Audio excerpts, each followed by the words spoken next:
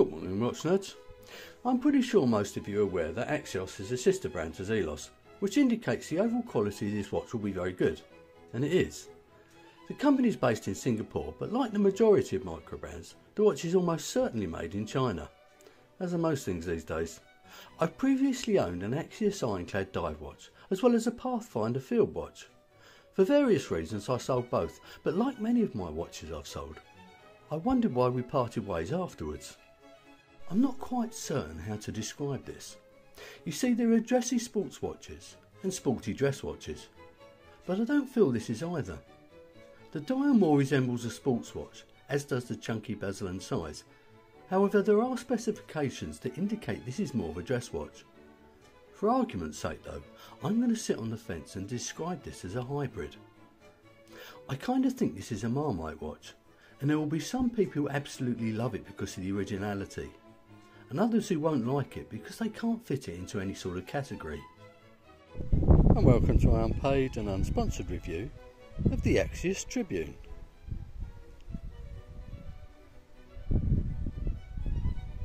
At this point, I think it's good to get the money side of things out of the way. Well, if you committed to the Kickstarter campaign, you may have got one of these for $325, but that was a while back. At present, the full price is $499. But it's presently on offer on the Axios site for $399. I very much suspect nobody actually paid more than $399 though, but I may be wrong. Now if you live in the UK, like I do, you'll have to factor in a 20% duty charge, which will make the watch about $500 or £400. Whether or not you find this good value for money, well, you're going to have to sit through this rather unprofessional and poor video to decide. Now for what it's worth, I bought a used but virtually mint one for about half price. Buyers beware, microbrand watches rarely make good investments, even if their original price represents better value than normal high street brands. It came in this rather nice pouch, but I believe Axios don't supply a box as well for this particular model. Inside is a year's warranty card, and like Jodie, I believe a year is a little bit stingy. And this is my watch of the day. It's the Ball Fireman Nightbreaker. What a lovely watch it is too. And of course, that's Amy. I have to tell you here and now, I love the dimensions of this watch. The case is 38mm, the depth is about 10.2mm, the lug width 20mm, and the lug to lug is a little under 46mm. On a leather strap, it weighs around 70 grams. Now I don't consider 38mm to be small for a watch. In actual fact, a true dress watch should be about 36mm or even smaller. But if you like something a bit more chunky, this may be a good time for you to stop this video and have a look to see what's on Netflix. So what makes this watch tick? Not figuratively, but literally. I'm a little confused, because other watch reviewers have quoted this movement as being a Miyota 9015, as they do on the Axios website.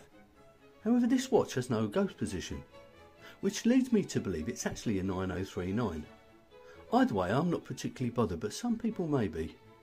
Now you're presently looking at the back of my Relio Solstice, which has got the 9015 inside it, but aesthetically from the back they look identical. It's got a beat rate of 28,800 beats per hour, it hacks, it hand winds, and it's got a power reserve of about 42 hours. It's a great workhorse, and if regulated correctly can be very accurate. That said, its positional variants fall short of an ETA 2824 or any of its clones. The stack is very shallow, so this makes it an ideal calibre for this type of watch. Now some people moan about a noisy unidirectional rotor, but from experience, it's something that's never bothered me. In reality, over a 24-hour period, this is only running at +1 second a day. But let's see what the time grapher thinks of it. And there we are. A good beat error, an excellent amplitude, running at +3 seconds a day. Absolutely fantastic. The 6mm crown is signed with the Axios logo, although the dial just has Axios printed on it, something I think they may have got wrong. It's a push-pull crown that is beautifully milled, and as you would expect operates the movement perfectly. It may have been nice if they made it a screw-down crown, but with its 50 metres of water resistance and a leather strap, who really needs one? At present there are 4 colour variants, albeit I think there were previously more. A teal, a blue, a salmon and this champagne. Personal taste tells me this is the best option, but of course that's your choice. It's a sector style dial, and if you want to know exactly what that means, Google it. I had to. There is an outer second hand track, then moving inwards there is a textured ring. Up next there is a minute and hour track sitting on a sunburst section of the dial. In the centre there is another textured section with the Axios name under the 12, although I would have just preferred the logo. And above the 6 o'clock it simply reads Tribune. Now it's time to have a look at the loom.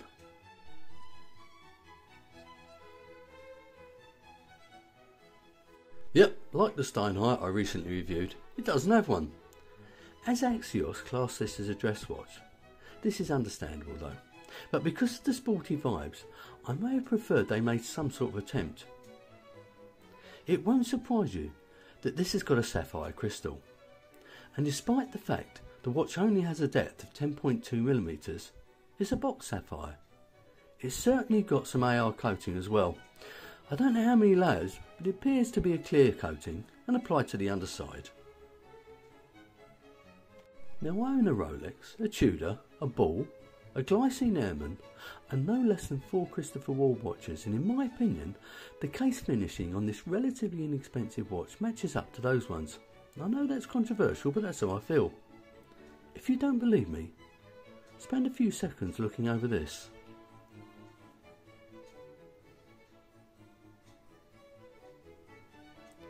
Now other than the polished twisted lugs and fine line of transitioning, this case is solely satin brushed.